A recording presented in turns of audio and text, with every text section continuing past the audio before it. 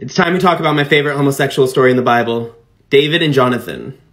Now, did the text actually say homosexual? No, of course not, because we know there wasn't a word for that. But it does say in 1 Samuel 18:1 that the soul of Jonathan was knit to the soul of David. Jonathan then takes off his robes and gives it to David. Ooh.